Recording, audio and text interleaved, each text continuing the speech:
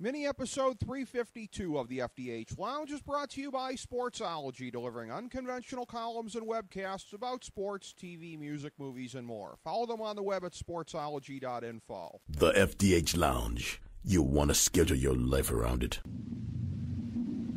A long time ago, on a gloomy, wet Cleveland spring night, two men stand alone amidst the late-night drizzle. Their voices echo across the vacant station parking lot as they debate the merits of the great American radio show that have been missing for far too long. On that night, an idea was born. That idea became the FDH Lounge.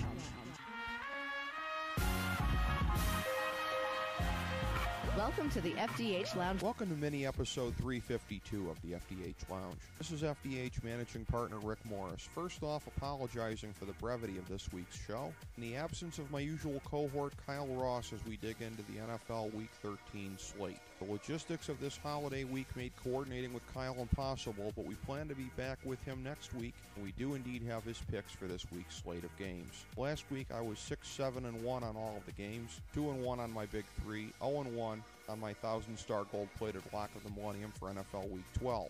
That brings me to 81, 86, and 9 for all of my picks on the season, 14 and 21 on my big three, and a robust 3, 8, and 1 on my 1,000-star gold-plated lock of the millennium picks. Kyle bounced back as predicted at 3 and 1 with one push, bringing his win-loss total for the year up to 19 and 24.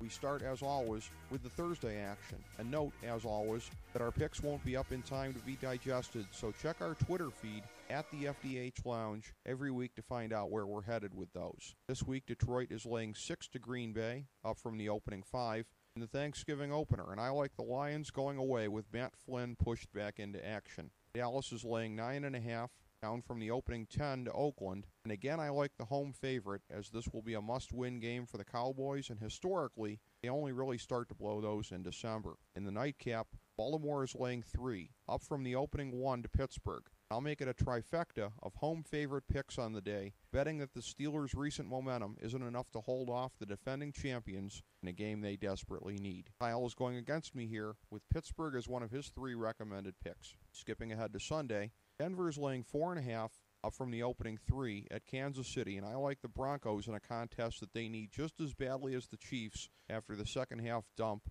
last Sunday night. Cleveland is laying 7 at home, down from the opening 7.5 to Jacksonville, and I'm all over the road dog here with the wretched Brandon Weeden back behind center for my poor beloved Brownies. Carolina is laying 8 at home, down from the opening 10 to Tampa Bay, in a game that somehow the public thinks can be covered by the awful Bucs, who have somehow stumbled into 3 wins in a row. I beg to differ, and like the Panthers to keep the heat on New Orleans in the NFC South. Philadelphia is laying 3 at home to Arizona, down from the opening 3.5 in a game that will test just how serious a playoff contender these Cardinals really are.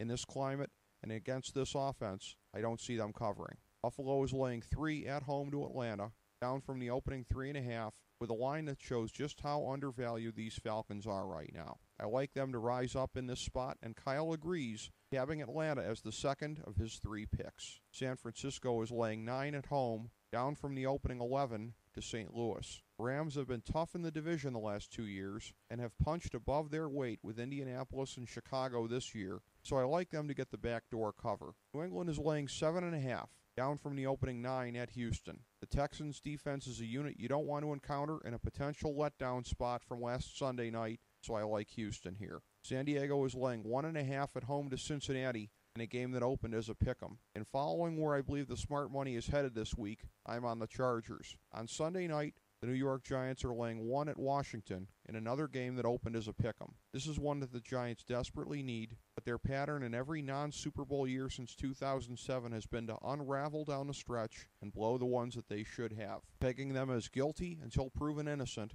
I'm taking the Redskins. The Monday night game matches the top 2 teams currently listed in the FDH Lounge Power Rankings, which can be found at the same place as this show, the FDH Lounge Multimedia Magazine, the FDHLounge.blogspot.com, as Seattle hosts New Orleans in a possible NFC Championship game preview. The Seahawks are spotting 5.5, down from the opening 6, and going by a gut feeling, the good teams' backdoor covers less often than bad ones. I'm going to take Seattle since I strongly believe they will win outright. For my big 3 picks of the week, We start with a game at the field formerly known as the Triple H Metrodome. Minnesota is one of Kyle's famous mistrusted short home favorites, laying a mere point to Chicago in a game that opened as a pick'em. Take the Bears to steamroll back after a devastating loss to St. Louis. Next up, the New York Jets are laying 1.5 at home against Miami in a game that opened as a pick'em. With Geno Smith continuing to circle the drain, take the Fish for another win that shockingly keeps them on the edge of the AFC wildcard race. And for my 1,000-star gold-plated lock of the millennium for NFL Week 13, Indianapolis is laying 4 to Tennessee, with the spot having been fairly stable as of this moment. The Colts were my lock pick 2 weeks ago at Tennessee, in a game that pushed, and I think the second time's the charm, as Indianapolis is about due for the wake-up call that Jim Irsay has been summoning. Interestingly enough, Kyle agrees, tabbing this as his third recommended play, along with Pittsburgh and Atlanta. Again, my other big three picks are Chicago and Miami. We look to be back with Kyle Ross again next week. We hope you are having a great Thanksgiving weekend, and we thank you for tuning in to FDH Lounge mini-episode number 352.